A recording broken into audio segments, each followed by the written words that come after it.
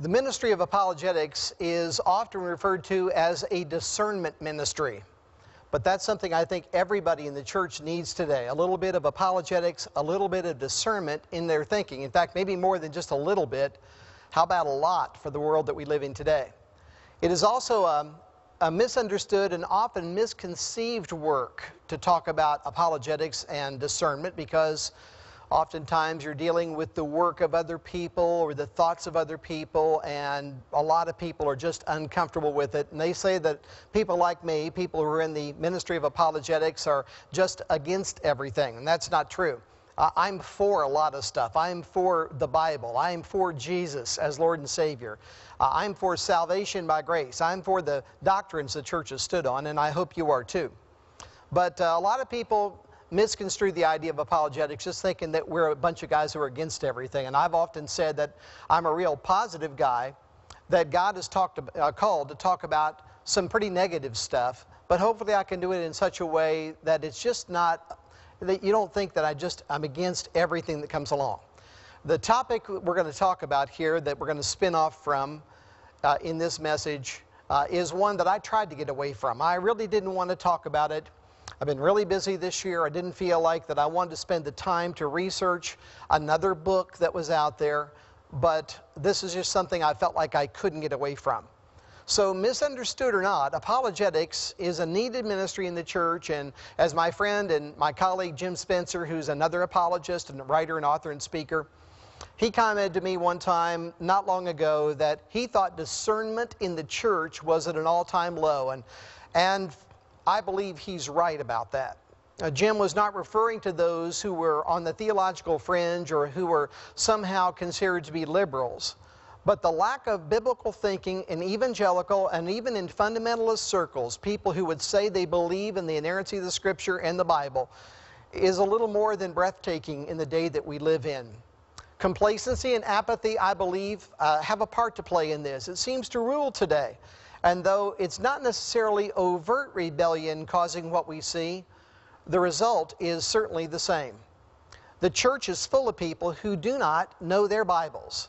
Now, I know that sounds presumptuous to say, but it's obvious from the fruit that we see coming forward. I'll say it again. The church is obviously full of a lot of people who want the benefits of Christianity, who would say that they're born again, who would say they believe the Scriptures, but they don't know what the Scripture says. And for various reasons, they have decided not to study to show themselves approved. Maybe they don't care to, maybe they don't have the time to, maybe their priorities are wrong, but for whatever reason, so many people feel like that it's really not that big a deal, that they don't understand all these Scriptures. Maybe they've never been challenged by it. And I hope that in the making of this DVD, and the people who are watching right now by DVD, will be challenged about what they believe and why they believe it. That's really what apologetics is all about, that Bible school term for the defense of the faith. These folks would claim to be saved, yet they've fallen into what I believe is a demonic trap that has been set in this end times, that's been aimed right at the church. Now, in the message, The Most Dangerous Cult, I've explored the following passages, but they equally speak to this topic as well. And for our outline in the very day that we live in, I think that we need to understand that Paul is speaking through Timothy, or to Timothy, to us for this day that we're in. 2 Timothy chapter 3, verses 1 through 7 reads as follows. This know also, that in the last days, that's where I believe we are today, perilous times shall come. For men shall be lovers of their own selves, covetous, boasters, proud, blasphemers, disobedient to parents, unthankful, unholy, without natural affection, truce breakers, false accusers, incontinent, fierce, despisers of those that are good, traitors, heady, high-minded, lovers of pleasure more than lovers of God. And here it speaks directly to where we are as the church, because this isn't talking about the world, folks. This passage is speaking directly about the church. Verse 5 says, having a form of godliness, but denying the power thereof. And Paul says, from such turn away. When we see people teaching things that are not in harmony with the gospel, not in harmony with the teaching that Jesus and the apostles left us, we're not to sit around and dialogue with them. We're not to try to somehow sit there hoping we can change their minds about it. Paul says, for your own good and your family's good, he says, from such turn away. If they will not follow the truth, don't follow what they say. For of this sort are they which creep into houses and lead captive silly women, laden with sin, led away with diverse lust, ever learning and never able to come to the knowledge of the truth. Many of these people be highly educated, but they won't rely on the truth. Now, Paul goes on in 2 Timothy chapter 4 and says, I charge thee therefore before God and the Lord Jesus Christ, who shall judge the quick and the dead at his appearing in his kingdom. Timothy, and to you and me in the church today, preach the word. Be instant, in season, out of season, and then do things that the church doesn't do a lot of today. Reprove, rebuke, exhort with all long-suffering and with doctrine. Now, when I mentioned a minute ago that we're not to dialogue with these people, I mean that we're not to sit into their teaching, trying to hopefully persuade them to change. I want a dialogue, if you will, with people who are in error, but I'm not going to receive what they have to say if they're not following the Scripture. Paul goes on in verse 3 here in 2 Timothy 4 and says, for the time will come when they will not endure sound doctrine, but after their own lust shall they heap to themselves teachers having itching ears, and they shall turn away their ears from the truth, and shall be turned unto fables. That means they'd rather believe a myth than the truth. But Paul says to Timothy, watch thou in all things, endure afflictions, do the work of an evangelist, make full proof of thy ministry. And he says, for I am now ready to be offered, and the time of my departure is at hand. I have fought a good fight, I have finished my course, I have kept the faith. And he says, henceforth there is laid up for me a crown of righteousness, which the Lord the righteous judge shall give me at that day, and not to me only, but unto all them also that love his appearing. Now, the topic mentioned in the subtitle of the message is just the kind of deception that we can expect to infiltrate evangelical and Christian circles in the day that we live in. And as we examine William P. Young's book, The Shack, we're going to see how discernment is taking a back seat to truth in many of our churches and many lives today. And so here's our premise of the message. First, I want to say, I don't hate anybody. This is not a hate campaign about Paul Young. I'm not saying Paul Young is demonized. That is not what we're telling you. That's not what we're trying to say. I have met with him personally, and so I'm not trying to say those things about him. But a lot of people, they just don't want to hear about this stuff because they've already made an opinion based on the popularity of a book like The Shack. Now, I prefer not to be bound by my notes as much as I'm going to need to be in this presentation. However, for the sake of accuracy, I'm going to be reading from my notes quite a bit. I've been compiling the material that's in this presentation for over 6 weeks now, and I've done little except read and research and refine and pray about what needs to be said for over 3 weeks straight in a row. That's all I've done is deal with this. There are over 235 slides in the file that I've got before me, and that's not meant to give my video producer Jeremy a heart attack, but that's how many slides I've got before me here. And I'm just going to trust the Lord as to which ones I'm to refer to and which ones I'm to skip. And you'll have to trust that some of the things here are just too weighty, too much, and we're not going to try to make a 3-hour presentation out of this. This blockbuster book, The Shack, however, was written by a man who claims to be a Christian. Does that in itself make it biblically sound? Well, of course not. The Shack speaks to God, speaks to a Trinity, and speaks about a Jesus. But does this in itself make it biblically sound? The Shack has apparently touched many, many lives in an emotional way, but does this in and of itself make the book biblically sound? The Shack has been accepted and endorsed and defended by many people who I thought and would have to still think somehow were mature Christians. But does that in itself make it biblically sound? Instead, could it be, as I've already stated, that is the Shack just the kind of deception we could expect in these end days? In the last days, we need to carefully examine everything that comes along, in particular those things who claim to be, or that claim to be, a message from God. When the church fails to test everything through the holy filter of the Bible, then deception comes in, and with it comes division. When deception is there, you can guess. You can guess ahead if deception is present, that discernment is not. Now, a pastor friend that I've known for many years made this statement to me on the telephone just last week. He said, unity is to the kingdom of God what disunity is to the kingdom of darkness.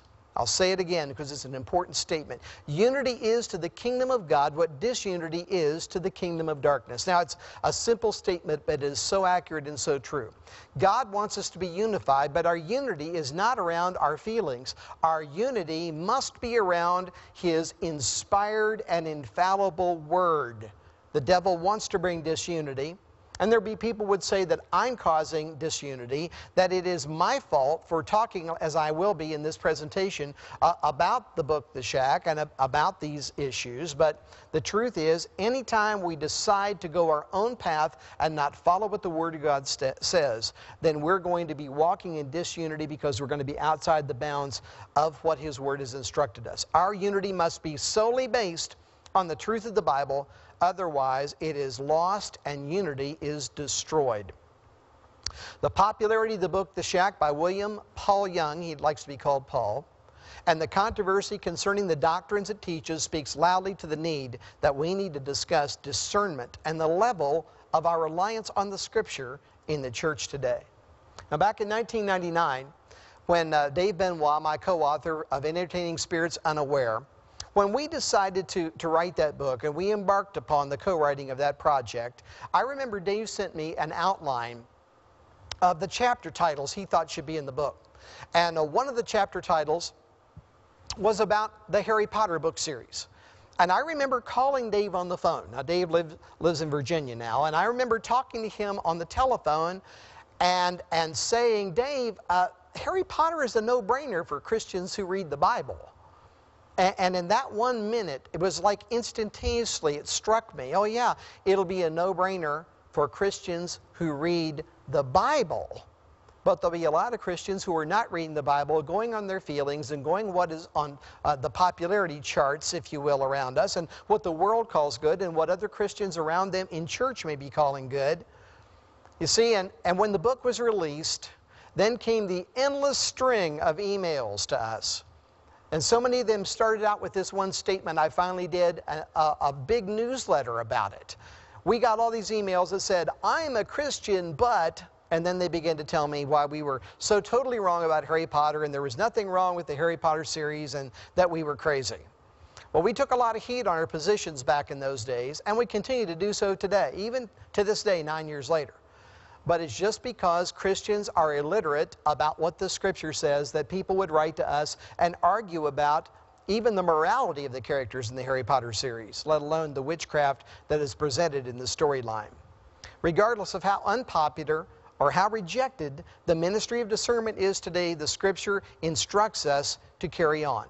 And in much the same manner, the Apostle Paul instructs Timothy, and he tells Titus these same things. He makes the point in Titus chapter 2, verse 1 and Titus 2:15. He says, speak thou things which become sound doctrine.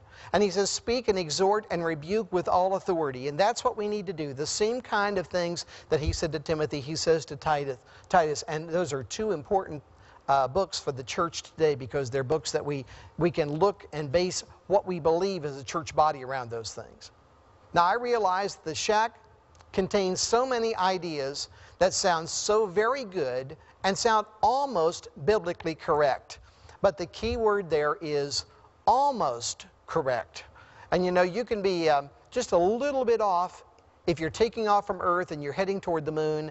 You've heard this analogy before. You're just a little bit off, just maybe a half a degree off. By the time you get out there, you'll be so far off you cannot course correct back to make it to your destination. You're lost, in other words.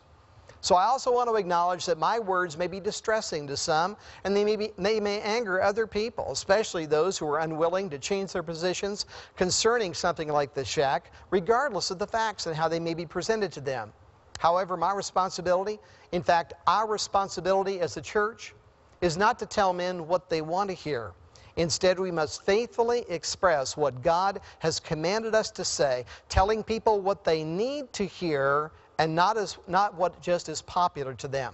So it is with sadness in my heart that we need to once again discuss another book that has overtaken the Christian world. The fact that this book has risen to such prominence displays just how low the Bible and its doctrines and the study of them have really become in our priorities. And now I fully understand that The Shack is a novel. Please understand that I haven't missed that somehow. The Shack is a novel. It was never originally intended for public consumption, but make no mistake, it is unquestionably teaching doctrine. Now I want to read to you from Amazon.com, from the description given about the book The Shack on Amazon.com. It is one that was obviously written by those who've published the book. And it talks about what it's about. So here it is. Mackenzie Allen Phillips' youngest daughter, Missy, has been abducted during a family vacation. And evidence that she may have been brutally murdered is found in an abandoned shack deep in the Oregon wilderness. 4 years later, in the midst of what he refers to as the great sadness, Mac, that's her father, receives a suspicious note apparently from God inviting him back to the shack for a weekend. Against his better judgment, he arrives at the shack on a wintry afternoon and walks back into his darkest nightmare. What he finds there will change Mac's world forever. In a world where religion seems to grow increasingly irrelevant, the shack wrestles with the timeless question, where is God in a world so filled with unspeakable pain? Once again, that is from Amazon.com. Now, this book has gotten some high accolades. Author Eugene Peterson, who put together the paraphrase, The Message, called this book Pilgrim's Progress for Our Generation. I certainly can't hold to that statement, but that's what he said. Michael W. Smith and his wife loved the book, evidently. They're on the back cover of the book. Winona Judd, the country singer, says it changed her life. People are talking about how their lives have been revolutionized by this book. One reviewer, Emily Harris from Oregon Public Broadcasting, she said, the book has found passionate embrace among people who shun institutional religion and seek a close personal relationship with God. Now, folks, if you don't know already, if you somehow have been out in a cave someplace, this book debuted at #1 on the New York Times bestseller list. As of the making of this DVD today, it has been at the top of the New York Times bestseller list for 21 weeks. It is #1 on Amazon.com as of October 18th of 2008. It is #2 in the top 150 bestsellers on USA Today. It is vacillating back and forth in the top 10 at BarnesandNoble.com. And it is #1 at ChristianBook.com, the #1 best-selling book for all of 2008. Now, The Shack is written by the first-time author, William P. Young. It is a religious theological fiction. It has sold over 3.8 million copies, according to Newsweek magazine, September 8, 2008. I know for a fact it's now well over 4 million copies in 20 different languages.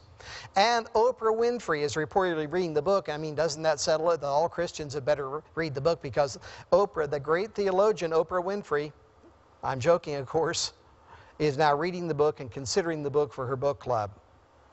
Multiple motion picture production companies are attempting to secure the rights for this book.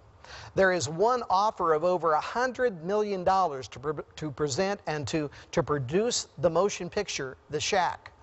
It's just not a book, folks. It's going to be a movie, and that's big in the culture that we live in. However, there's a reason why dozens of publishers turned The Shack down. Dozens of them did so, according to the author himself. And this caused he and 2 of his friends to start a publishing company to publish the book. Though I had heard of the book before, several months before we make this presentation or this DVD, I was first alerted to the controversies surrounding The Shack when a senior couple in our church asked me about it. My pastor and I were standing together in the foyer of our church. And we both became aware of what this book was about and the fact that many seniors in our own church were reading this book. And I guarantee they did not get the recommendation from my pastor from the pulpit. And they didn't get these ideas that are presented in the book as being biblical from my pastor from his pulpit either. Preachers are preaching from this book, however. Sunday school and small groups are being taught from it. Many Christians are buying it by the case and giving it away as gifts. And we know that some Christian schools are also sanctioning and encouraging the reading of the book by both their staff and faculty and by their students. After going through this book, Melanie and I agreed that this was an issue that we had to address, even though it was one I didn't want to get into. This is why I recently took time and I traveled to Portland, Oregon to meet and speak to the author of the shack personally. Paul Young is a nice fellow. He was raised in New Guinea by strict Protestant missionary parents in a region called Cannibal Valley. During his time overseas, he was sexually abused by local natives starting at age 4, and later by older students in a missionary boarding school. Young was taught to fear God, who he was told was punishing and perfect. He told Newsweek magazine writer Lisa Miller, "For those of us who are damaged, there is no hope in that at all." Young was interviewed on the radio program Think Out Loud on Oregon Public Broadcasting June 30th, 2008. And he said, "My wife," and his wife's name's Kim, "my wife wanted me to put in one place sort of how I felt about God, about life, process, and pain." He stated that he wrote the book after 38 years trapped in his own shack of shame, which was brought on by childhood sexual abuse, being sent to Christian boarding school, and the perceived abandonment of his parents. He indicated that his parents were, quote, "sold out to the work of God." But the interview reveals very clearly how bitter Young is about his upbringing. He says he became lost and disassociated from his parents, and decades later it all culminated in a 3-month affair with his wife's best friend. Young made a very telling statement during the June 30th interview in Oregon. He said, "But you know, all the religious stuff in my history, as much as I pursued God through looking for a way to please Him and get the affection of the Father, as it were, and my own issues with my own dad, all wrapped up in that, none of it healed the stuff. It didn't change me on the inside." And then he says, "It wasn't until bad theology fell away and a relationship opened up, and then I began to find out that when I reached the door of the shack, God had been there the whole time and waiting for me to deal with it." What Young is saying here is that Orthodox Christianity, its theology and its doctrines, or at least his perception of them, was the problem, and he never found any answers there.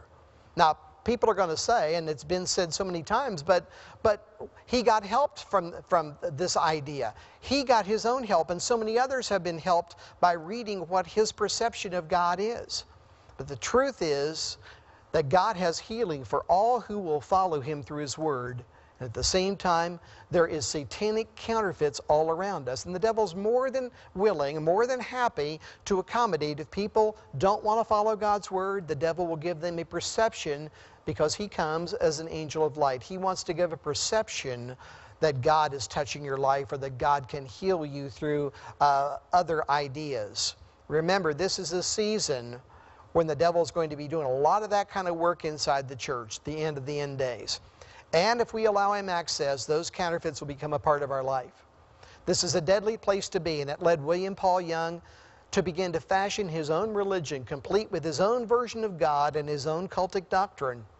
And as much as the story might connect with the heartstrings of individuals who have been broken, we must caution about this.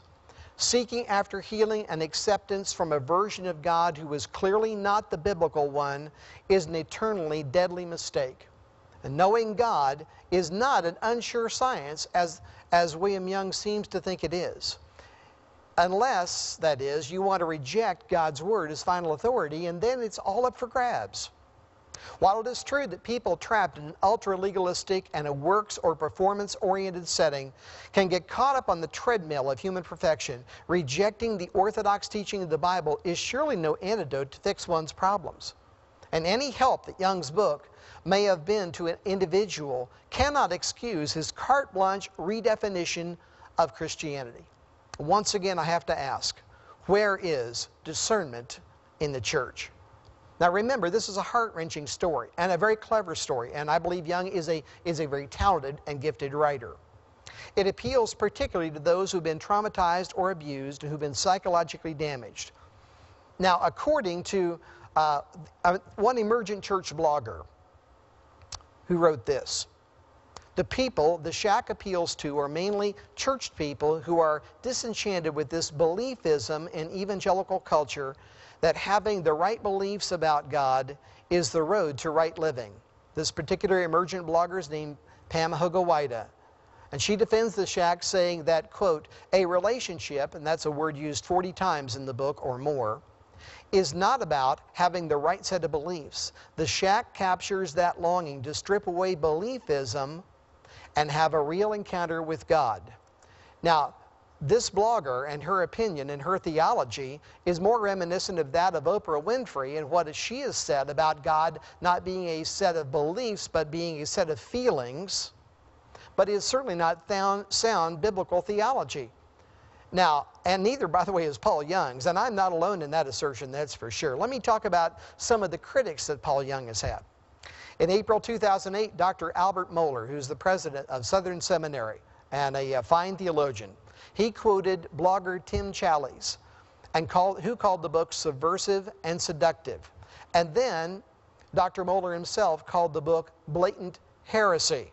I was a part of a panel discussion that many of Albert Mohler's statements were made, and we had to sit back and just say he has nailed it. In June 2008, Lifeway bookstores, that, by the way, the Southern Baptist official bookstores, pulled the book The Shack for 2 weeks. And when it returned, it had a warning label that said, read with discretion. Concerning The Shack, Atlanta pastor Michael Youssef told his church and national TV audience, half-truths, almost right, outwardly appealing, are far more dangerous than plain wrong and evil. The shack is a deep ditch that's covered by beautiful landscape. And Dr. James B. Young of Western Seminary in Portland, and a personal friend of Paul Young's, became so concerned that he wrote the following. It is often said that to understand a book better, one needs to know its author. We even say this is true about the Bible.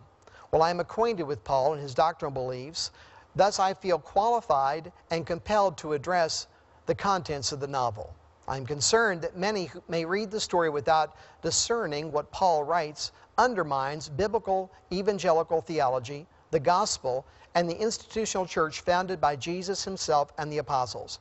Yet in the end, this is a critique of the novel, not Paul. Paul may affirm publicly that he has changed his beliefs or is in the process of changing them. He may make many disavows. Yet the novel is the written document that presents what Paul believed at the time he wrote it. It is this object that lies before the reader that needs to be critiqued. Now, I want to illustrate that these are not just sensationalized concerns, and just tell you a few things about what is in this book, The Shack. And you know, it really all boils down to whether one believes the Bible or not. And people who are listening to me, either here in an audience or via DVD, they may say, well, now it's just your opinion, but I'm going to be quoting The Shack quite a bit and talking about some of the concerns I see in it. So where did Paul Young get some of these theological ideas? Young himself is a Canadian who went to Canadian Bible College. That's a place where I personally have ministered on 2 different occasions. He went there for 3 years up in Saskatchewan. Then he transferred to Warner Pacific College in Portland, Oregon, where he graduated summa cum laude with a religion degree in 1978. Now, I have a friend who was in school at Warner Pacific at the same time. This is a man who I've known for well over 20 years, a trusted pastor, a trusted friend. In fact, I serve on a board with him. And he said the biblical literature professor back in those days, a man named Arthur Kelly, taught many times in his class that all of the Bible was not for us today, that the Bible was only allegory. And he said more than one student publicly argued with Professor Kelly, one yelling as he walked out of class, "Doesn't anyone around here believe the Bible anymore?" Well, if that's where Paul Young was getting some of his theological ideas, it's really no wonder if these things were solidified in his heart by the teaching he received there at Warner Pacific. How does the Shack say that God communicates to us? You know, without even opening the book, it begins to be a problem with us. If you just read the synoptical reviews about the book, it begins to be a problem, because is God reduced to passing notes to people? Is that how God communicates? No. God communicates through His Word, and God communicates by His Holy Spirit. He doesn't pass notes to people and ask them to meet Him in a shack. God is wherever we are. He will be there for us. If we're willing to talk to Him, He's willing to listen and to speak back to us. What does the Shack say about the Holy Trinity? This is one of the major points in this particular book? Well, the shack portrays God as a large African-American woman whose name is Papa. And really, that's tough for me to talk about because of the gender problems. And the name for Papa in the book is Eleusia. Jesus is a Middle Eastern man, a carpenter, and the Holy Spirit, Sarayu, is an Oriental woman whose name symbolizes creativity. So we have a type of Trinity being shown to us here. However, as I did the research on this and just doing some Googling on the internet, I found out that in Polynesian and Hawaiian cultic religions, there is a figure closely resembling Paul Young's Papa figure. I'm going to quote from a particular website I found. She is a guardian of the spirit realm, where souls of the future humans are breathed into existence.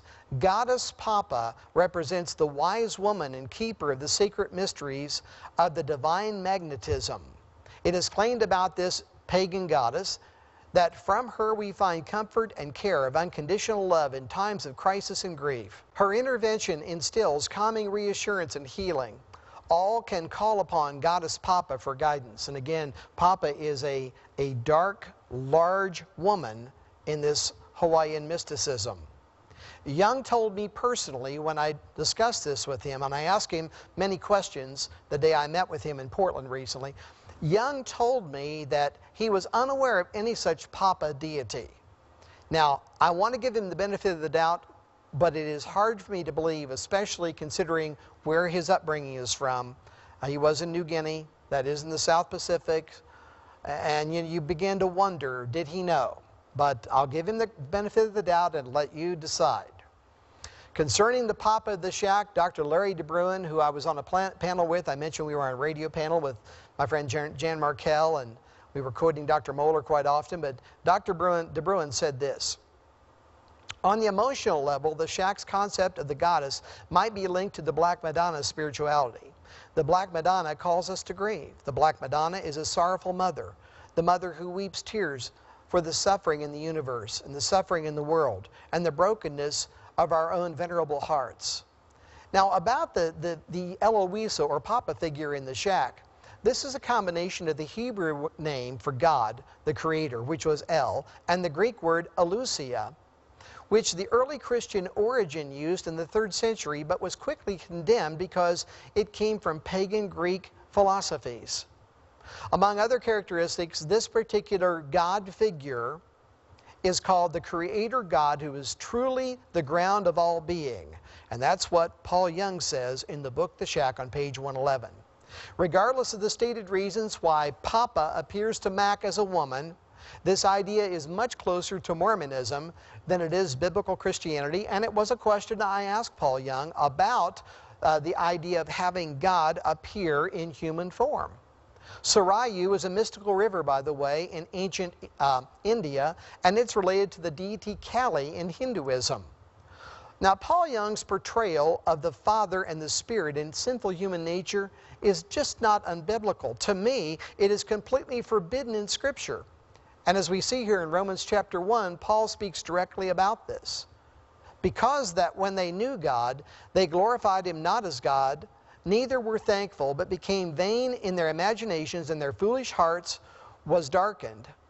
Professing themselves to be wise, they became fools, and changed the glory of the incorruptible God into an image made like a corruptible man. Of course, the passage continues, but that speaks directly to the idea of God appearing as a man. Now, in my conversation with Paul Young, I suggested to him that Romans 1 clearly forbids the type of thing that he had written and taken carte blanche to do so in his novel. He became somewhat defensive to me, and he responded that the Apostle Paul's admonitions was only, and I'm quoting, only because of idol worship. Then he said to me, do you suppose anybody is going to worship her, the Papa character? And I told him I thought someone might, especially those who either were so disenchanted with Christianity or had no understanding of Christianity yet read her book, they might perceive that the church has been wrong all along, which is of course what the emergent church says, and that they would accept his idea of God. And I told him somebody might, but it was about the perception of God.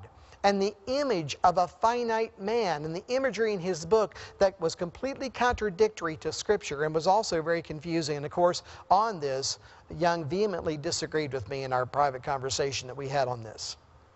He defended Papa by pointing out that God describes himself with eyes and ears and hands and arms. And I responded that this was so we finite little pea-braid human beings could get a grasp on the infinite creator God of the universe, and that I believe the argument that Paul Young is making, and I told him this, was more akin to Mormonism, as I've already mentioned. And I asked him to be careful with just saying because God says that he has eyes and ears and hands and arms and other body extremities. Just because God says this, does that mean, according to Psalm 91, that God also has wings? You know, this is what I say to Mormon missionaries when they show up at my door. The idea that they say God appeared as a man, and they use scriptures trying to prove it that says God has body parts. And I'll go, wait a second, does God have wings? Because Psalm 91 clearly talks about under his wings we'll find refuge. Chuck Colson's Breakpoint commentary said this about the shack. This is the root of the book's problems. In the course of the biblical narrative, God the Father never reveals himself in the form of a human. In fact, Christ rebukes his disciples for even suggesting it in John 14, verses 5 through 10. The shack would not dispute these limits of understanding. It dedicates many pages to chastising believers who cling too tightly to traditional views of God's nature. Yet instead of expanding our thinking and our appreciation for divine mysteries, the book shrinks them quite dramatically by creating a deity so clearly influenced by human expectations of what God should be. Young was asked on Oregon Public Radio during the interview that I've mentioned how he came up with the image he used for God, the Holy Spirit, and Jesus. He stated, "Always keep in mind that I'm writing a story for my children, not thinking that, anyone else is going to read this." And my immediate question as I heard this on the radio was, what? You mean that's the God you wanted your children to know about? That's the God that you thought they should grow up understanding? That was the theology you wanted to instill in them? And at this point in the interview, the interviewer challenges Young that he indeed went through an editing process, and he responds, and I'm quoting, "But I wanted this," meaning he wanted the redefinition of God.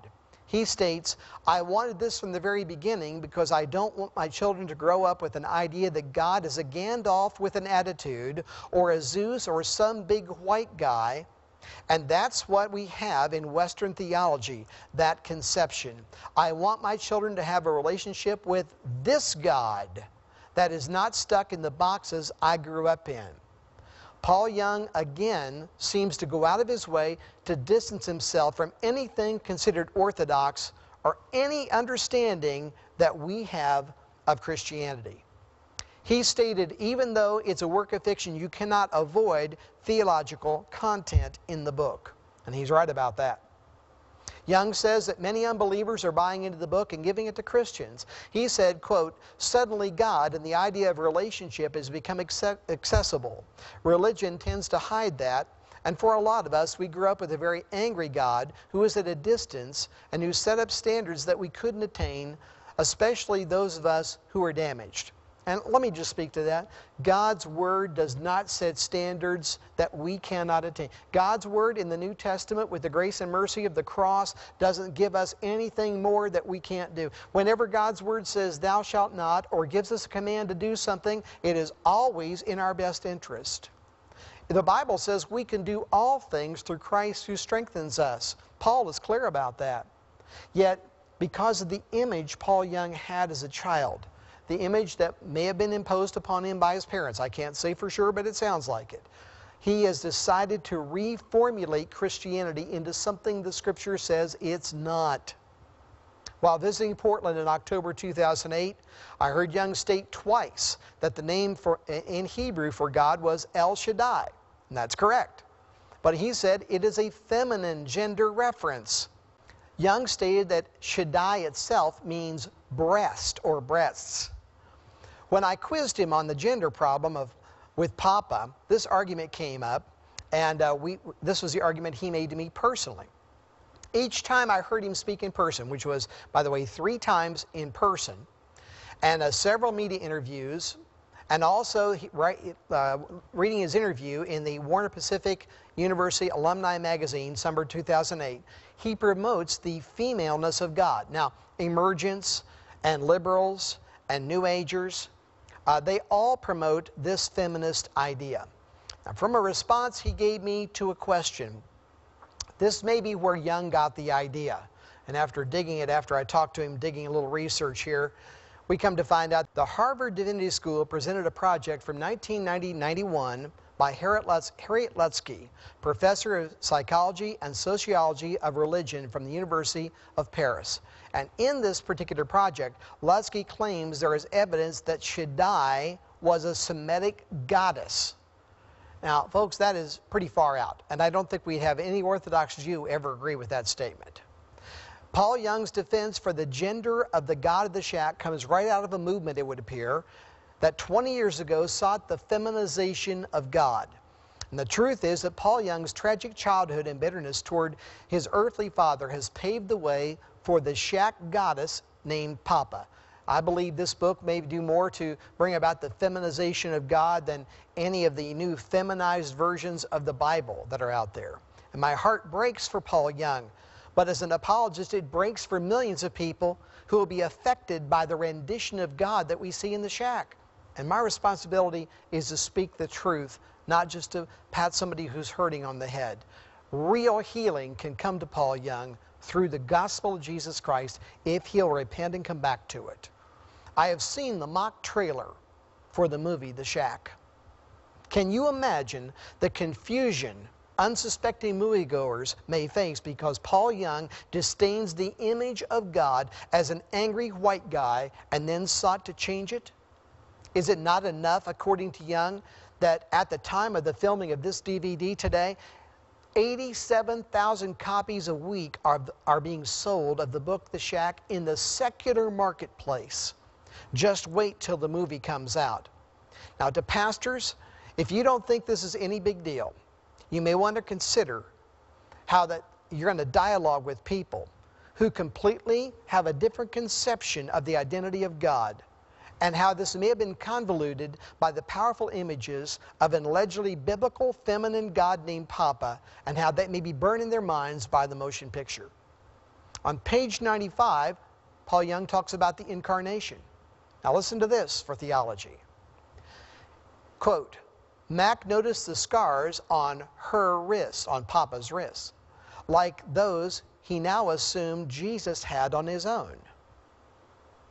Note that these scars are present on the wrists of the Father and not of the Son as well. Young teaches that God died on the cross with Jesus to reconcile man to himself. I heard him teach this at Warner Pacific when I listened to him down in Portland.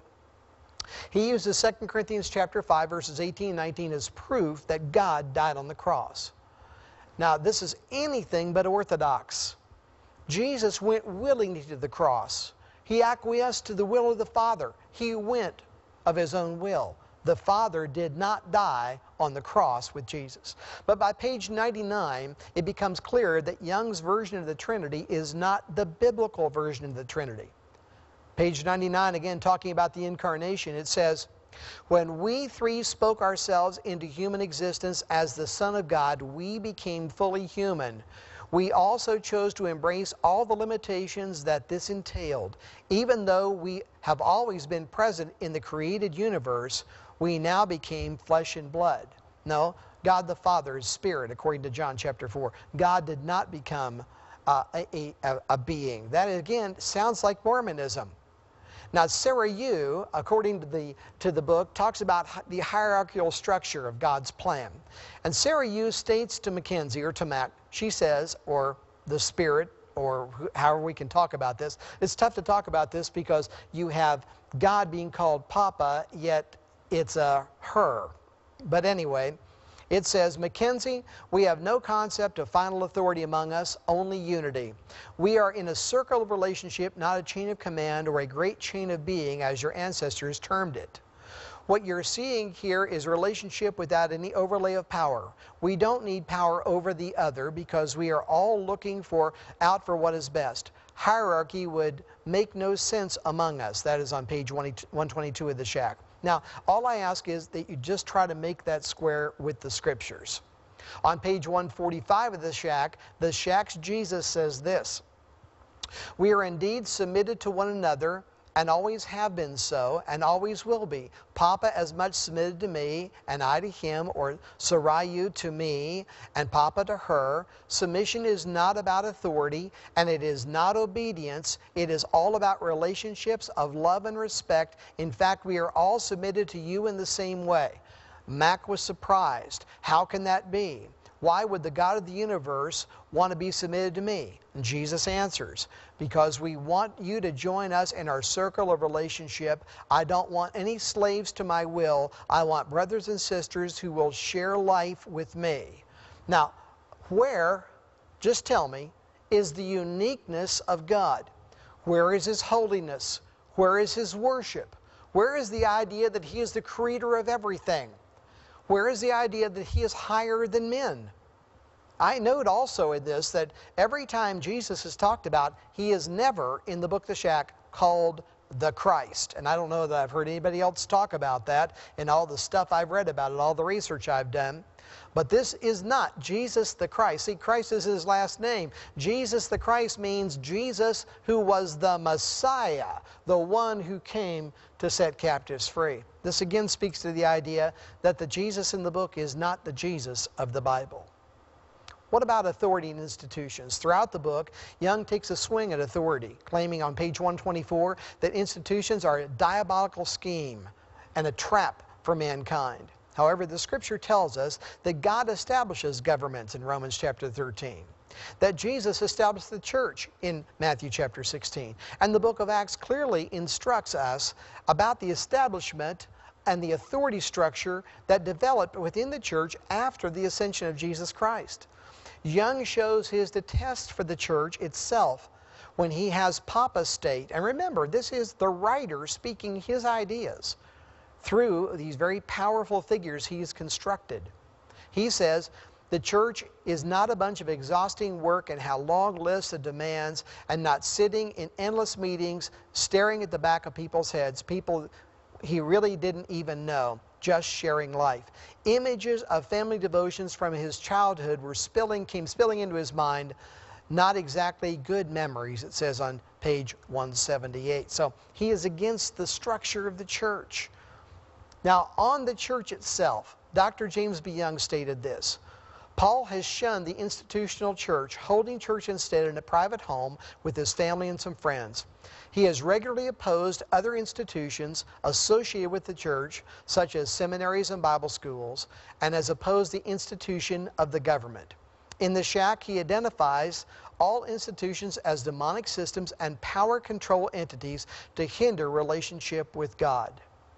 About seminary training and theology, page 91, it says Max struggled to keep up with Papa to make some sense of what was happening. None of his old seminary training was helping in the least. On page 182, about the fact of just being a Christian, or the idea of being a Christian, Jesus mocks the idea of the word Christian. Now this is the shack Jesus, not the biblical one. It says, "Who said anything about being a Christian? I am not a Christian," said Jesus. Young is mocking the critical idea of the Bible itself, the critical authority of the Bible itself. On page 107, it says he half expected Jesus to pull out a huge old King James Bible. In fact, the shack never uses the Bible to make any assertions or points, and his admissions of empirical truth are glaring. But now I want to examine what is perhaps the most talked about aspect of the shack and the theology therein, and that's the idea: does Paul Young believe in universalism? USA Today, June 24th of this year, said 83% of mainline Protestants believe that there are multiple paths to eternal life. Now, in that same report, which was from the U.S. Religious Landscape Survey, a poll of 35,000 Americans by the Pew Forum on Religion and Public Life, it also said 53% of evangelical church attendees say they believe that other religions can lead to eternal life. With facts like this, it is easy to see why universalism isn't a problem to so many people in the church today. And though in the shack, Young makes allusions to the idea of classical universalism, I and others are not concerned so much with that, but the embrace of a type of Christian universalism called universal reconciliation. Now, this is the idea that every person, regardless of what they may believe, or even if they believe, are now made righteous because of what Christ did in the sacrifice on the cross. That is, that every person is already saved. There is no need for repentance. There is no need to be concerned about sin. That the mission of the church is just to announce God's love to the world. However, whether it's called reconciling universalism, whether it's called inclusionism, whatever name it might be called by, this excludes the responsibility for man to respond to God's free offer of salvation and accept that gift of salvation. Now, Young denies being a universalist in nearly every interview. And twice I have seen him volunteer that information without the interviewer ever bringing it up. He did that on James Robinson's TV program. He also, in the interview in Warner Pacific Magazine, the alumni magazine of summer of 2008, he volunteered that information without being asked about it. However, Dr. James B. Young, who I've mentioned already, a professor at Western Seminary in Portland, is refuting Young's claim as knowingly false. And Dr. D. Young, a longtime friend of William Paul Young, says that he and Young co-founded a theological discussion forum known as the M3 Forum several years ago, and that he knows Paul Young's theology. They used to discuss anything and everything, Dr. D. Young told me in a conversation I had with him just today. Dr. DeYoung claims that what Paul Young's theology, what he admits in his theology, are as great as the open heresies he's bringing forward. And he's written a very scholarly piece that we'll link on our website at ericbarger.com that you will find there. We'll have a whole section in the Information Center that deals with the book The Shack. And this piece is called At the Back of the Shack, A Torrent of Universalism, a review by Dr. James B. DeYoung. Dr. DeYoung, by the way, is a PhD. He's a good thinker. He's a solid Christian. And he said this: "This critique is necessary because of the significance of universal reconciliation. Their critique is not a complaint about Paul's often creative writing. It is a concern about the doctrine, the truth, revealed in the Bible, and how it may be distorted. Universal reconciliation is not a minor doctrine. It goes to the heart of the evangelical faith, who God is, what He accomplished at the cross, what sin is, how and when people are saved, what the nature of the judgment after death is, etc." And we'll again have that. You can also find that at theshackreview.com, Dr. DeYoung's website that is specifically dealing with the issues surrounding the shack. Dr. DeYoung continues, "Paul has affirmed universal reconciliation on several occasions, as he cited in May of 2007, and in different ways. For example, he has verbally acknowledged recently that his editors removed all reference to universalism from his novel. In addition, on websites for his book, his editors claim that they took a whole year to remove universal reconciliation and even affected Paul's personal beliefs to a degree. On the back of the novel, among his acknowledgments, Paul lists several authors who have influenced him, and among these are at least 3 universalists. He also cites with approval a universalist at the beginning of chapter 14. Dr. DeYoung asked, "Do not these features connected to the writing of the novel suggest that universalism is in the book?" In his paper, Is the Shack Heresy?, publisher and editor of The Shack, Wayne Jacobson, defends the manuscript as being free from what he calls ultimate reconciliation, so they've changed the term there. Though in this paper, Jacobson scoffs at just almost every point of concern that I have brought up and calls it heresy hunting, he does admit that Young's original manuscript contained ultimate reconciliation. That would be universal reconciliation to all the rest of us. Listen to the phrasing of this quote as the God of the shack, Papa, speaks.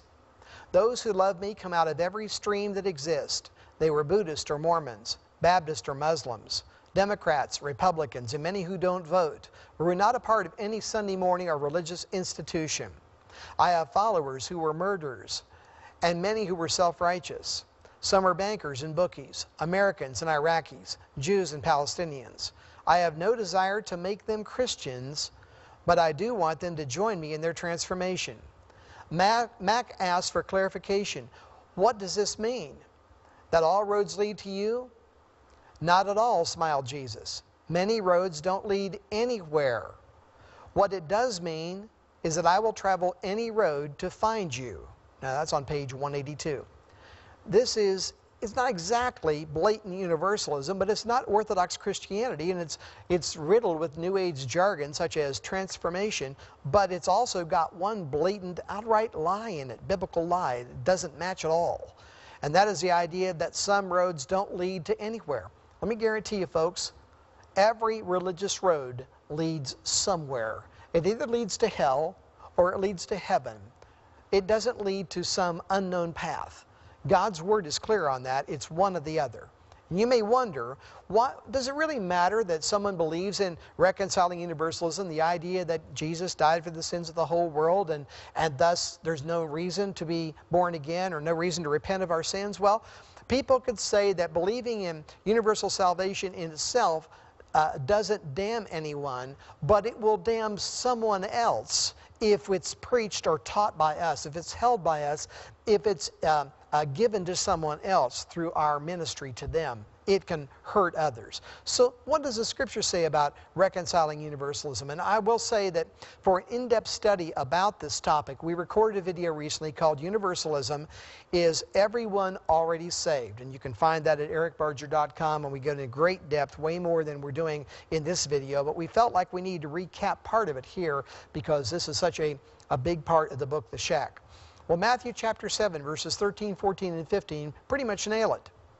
Enter ye in at the strait gate, for wide is the gate, Jesus said, and broad is the way that leadeth to destruction, and many there be which go in thereat. Because strait is the gate, and narrow is the way which leadeth unto life, and few there be that find it. And then Jesus says, beware of false prophets which come to you in sheep's clothing, but inwardly they are ravening wolves. And I don't think that Paul Young is sitting there trying to figure out how he can make people stumble and miss heaven. But I do believe that many false prophets are in the world today, and that this book is definitely in the category of false prophecy. 1 Corinthians chapter 1 verse 18 says, for the preaching of the cross is to them that perish foolishness, but unto us which are saved it is the power of God. Now that speaks to us which are saved. Well, there's got to be people who are not saved, those who are perishing, who don't follow the preaching of the cross, who don't rely on what Jesus did. Everyone is not saved according to Paul's teaching. Everyone is not saved according to what Jesus said. In fact, Jesus said, wide is the gate that leads to destruction. And the very scripture that the entire gospel boils down to is John 3:16. John 3:16 says, for God so loved the world that he gave his only begotten Son, that whosoever believeth in him should not perish, but have everlasting life. Now, if you read that in the converse meaning, it would read this. For God so loved the world, he gave his only begotten Son, but there'll be some who do not believe in him, and they will perish and not find eternal life. Jesus' sacrifice was for all, but not all are going to accept it. We'd love to believe that everyone is already redeemed, and that the Scripture doesn't teach that there is an eternal hell. Universalism is a demonic deception, however, that was sent directly from hell. Paul Young does answer his critics, by the way, about these things. On Young's website, which is called windrumors.com, he has written a response to Dr. DeYoung and to others, and Paul told me about this personally. Exactly like he did in The Shack, it's a very creative way where Young can use a conversation with Papa to diffuse his critics. He has a piece entitled The Beauty of Ambiguity or Mystery. is once again loaded with a Q&A session between Mac and Papa, which leaves the door open for the possibility of eventual reconciling universalism. This article also illustrates Young's lack of respect for the nature of absolute biblical truth as he disavows the justice of God, just as he also did during the Warner Pacific meetings. He was very emphatic that this idea that God is a God of love and a God of justice is wrong, but the Scripture clearly teaches it. And just as the shack itself, Young phrases God's sure and faithful word with nothing but just a huge question mark. Now, I wish during the October 14th meeting that I had with Paul Young that I'd ask him just a couple more questions. I wish I would ask him, are you a biblical inerrantist? Though I don't believe for a minute he is, I would have liked to have heard his response. I mentioned emergent nonsense in passing once. And though he denies any knowledge of the emergent church movement, and so does Wayne Jacobson, by the way, on his website, I have an MP3 file of a radio program where he's being interviewed along with a prominent emergent pastor down in Oregon. And I wish that I would have asked him if he was an emergent follower, if he understood what it was. Perhaps another question that I should have asked was, does he realize that the style the shack is written in is completely inside the emergent tradition of thinking, which is to disregard history, question all previously held truths, and carry on a conclusionless, unending conversation about who God is and what He means by His Word and what the actual words inside His Word mean. Now, what about the shack? What does it say about how you know God in the future? About God's understanding of the future, which is one of the main emergent arguments. Does God really know the future? In the book, Young's conversation with the Holy Ghost figure proclaims and even triumphs the idea of theological uncertainty on page 203. The Spirit in the book says, I have great fondness for uncertainty. Now, emergents truly have a fondness for uncertainty, but this statement is supposedly from the one who the Bible says will lead us into all truth and who is the epitome of all absolutes. Now, Paul Young believes, he told me, in personal salvation, but he's not certain about eternal separation. That would mean he doesn't believe there's an eternal hell.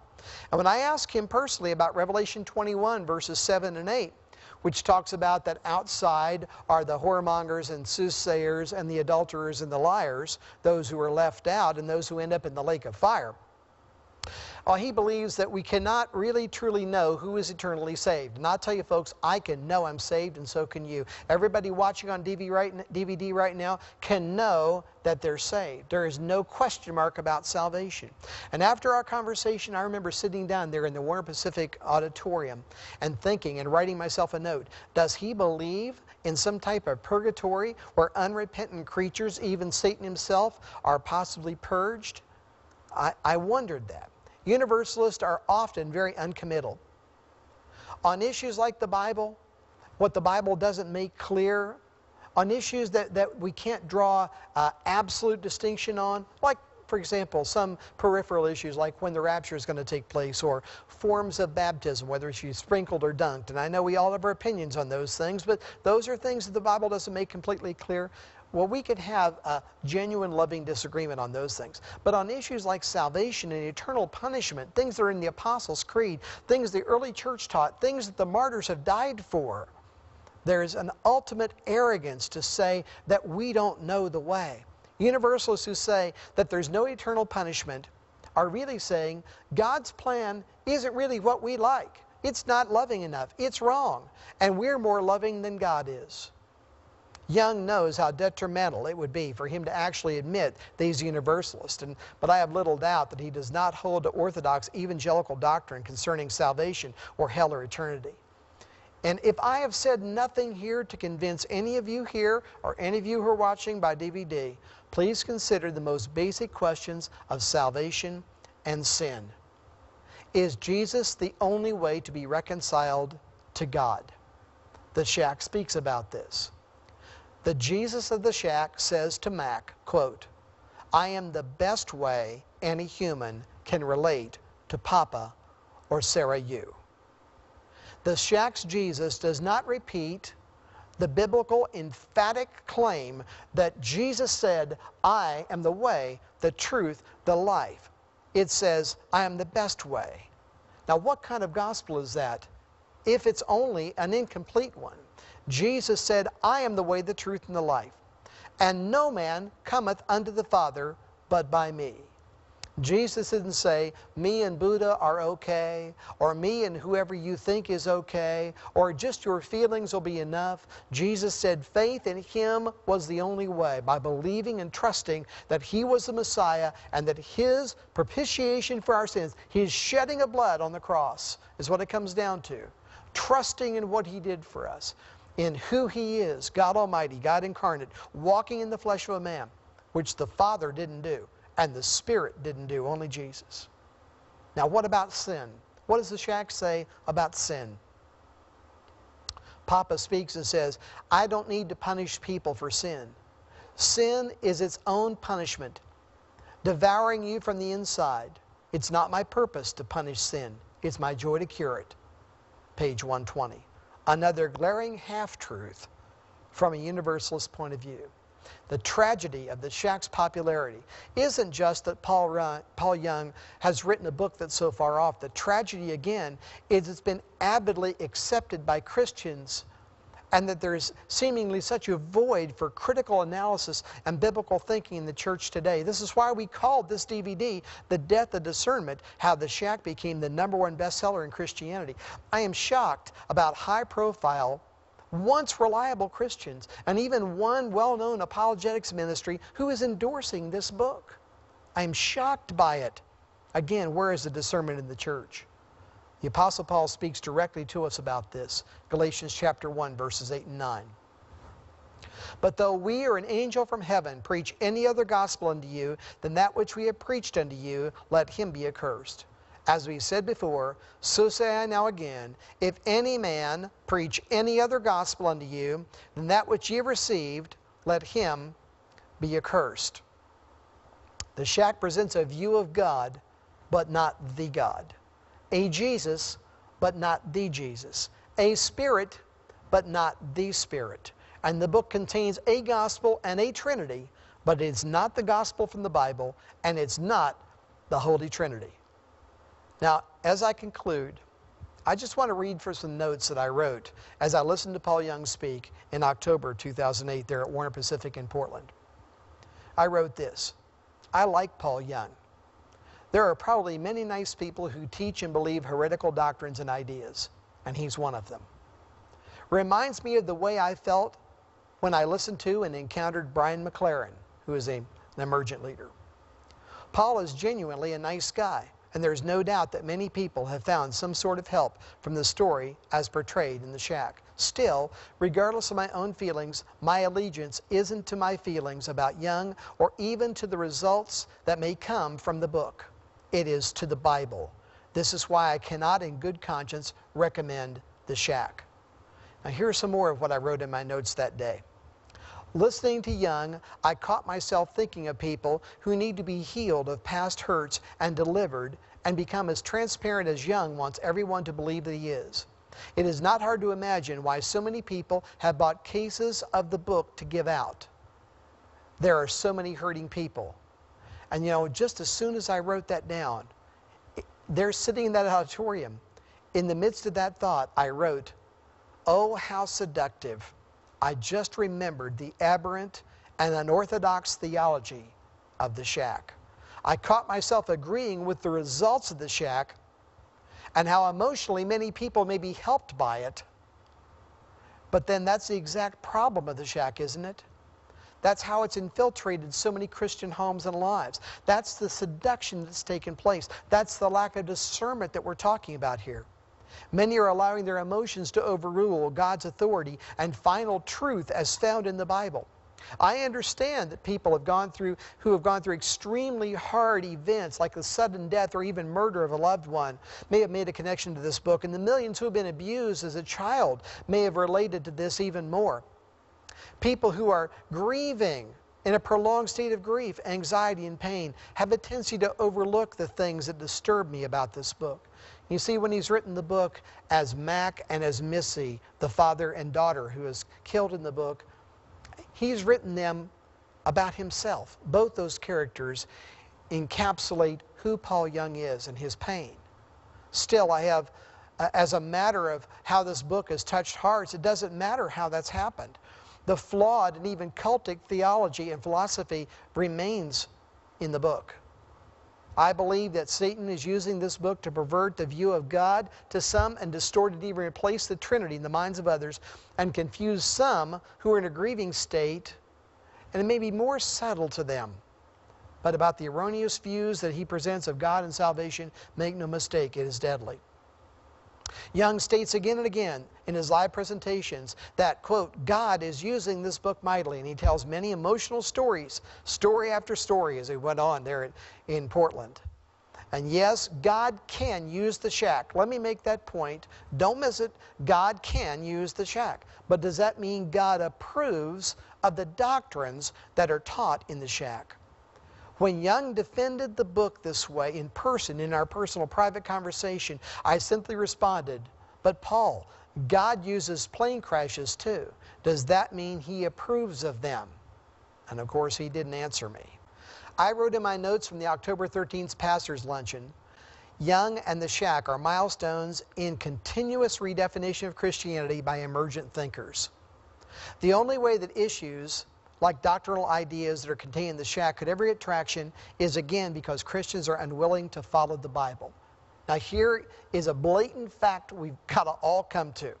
The fact is, if a religious group taught the doctrines and beliefs found in the theology of this fictional book, it would be the relentless focus of every apologist and minister worth his or her salt who would go to great lengths to expose this as heresy.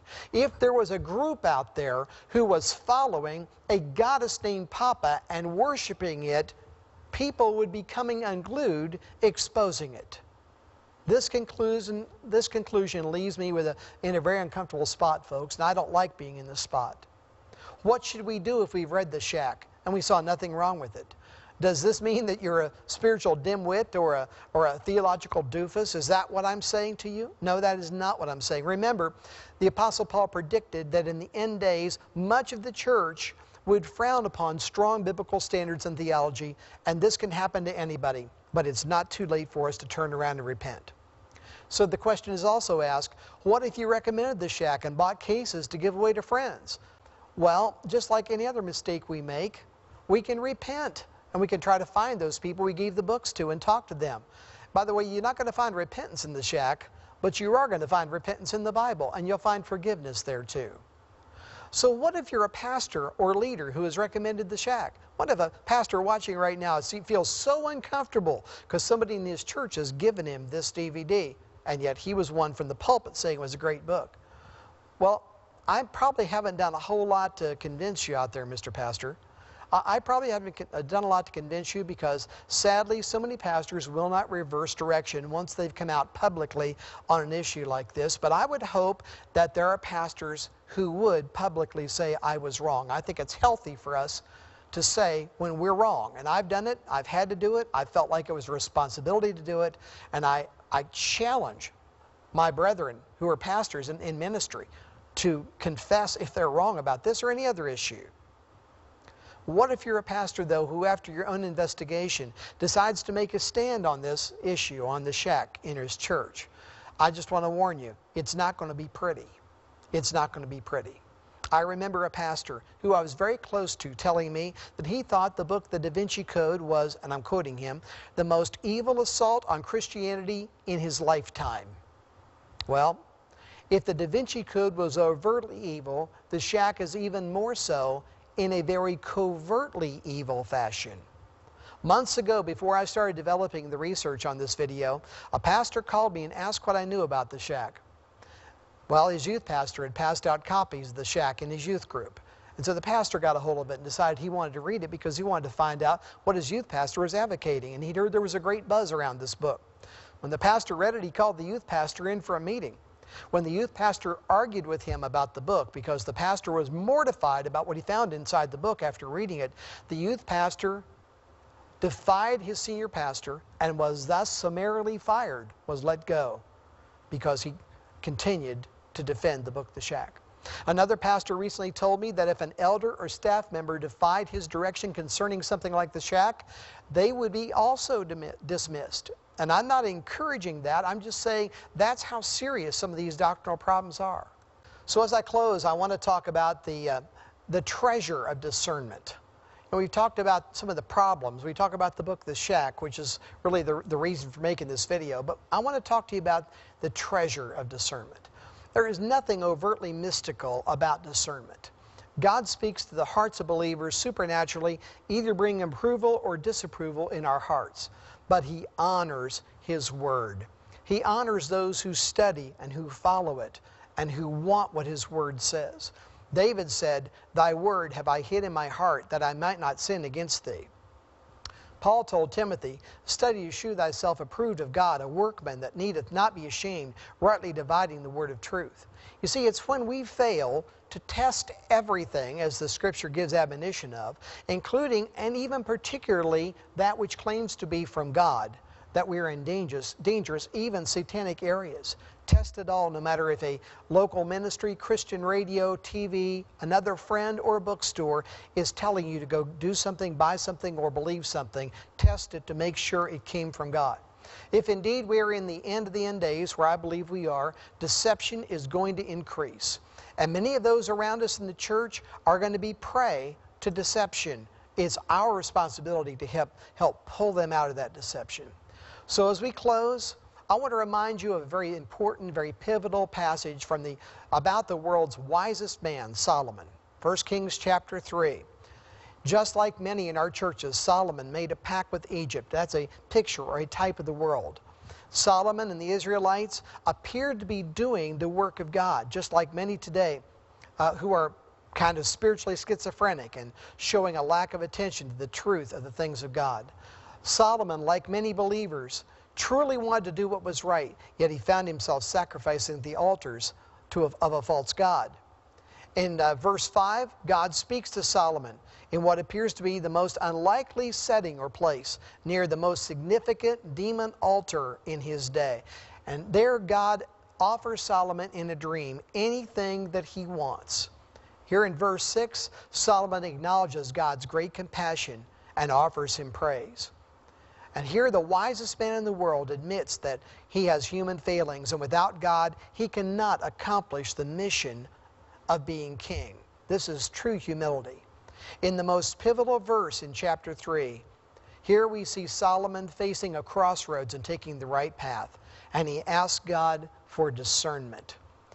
To God, discernment is more precious than riches and health and dominance. In fact, it appears to be the key to gain all of those things. Discernment is presented in God's Word, as presented in God's Word, is a path to everything good in this life. And really the reward is shown to us here in verses 12 and 13. It's a reward that God gives to those who will seek Him and want truth from Him. Notice the word at the beginning of verse 14, the word if. Walking in God's ways, offering incomprehensible blessings to us, is what He wants if we'll walk in His path. The gifts are conditional, however. Walking after Him, trusting Him, following Him. It is a choice we make whether we'll be discerning. We make choices about following God or the latest fad or book, as I've said. The choice is ours, and unlike Paul Young and the defenders of the shack and what they may contend, walking according to God's Word is not legalism. It's not impossible for us. We can truly do all things through Christ who strengthens us if we're obedient and if we are discerning. Father, I praise You and I thank You for the discernment of Your Word. I thank You, Father, You laid out clearly for us how to live. Lord, the question mark about salvation and about sin and about heaven and hell are already solved. We have no questions about those if we'll follow Your Word. Help us, Lord, to come to a place where we'll follow every word of Your Word. Help it be, as David said, a light unto our path, a lamp unto our feet, I praise you and I thank you, Father, for your sure word and for the power of your Spirit as you speak to us, as you warn us, as you draw us, as you direct our lives. I do pray for Paul Young. I pray for the millions of people who have read his book. I pray for the hurting in our society, in our culture, and in our churches. And I pray, oh God, they will find the peace and freedom that they're looking for right from the throne of God through the cross and the blood of Jesus Christ. This I pray today in Jesus' wonderful name. Amen.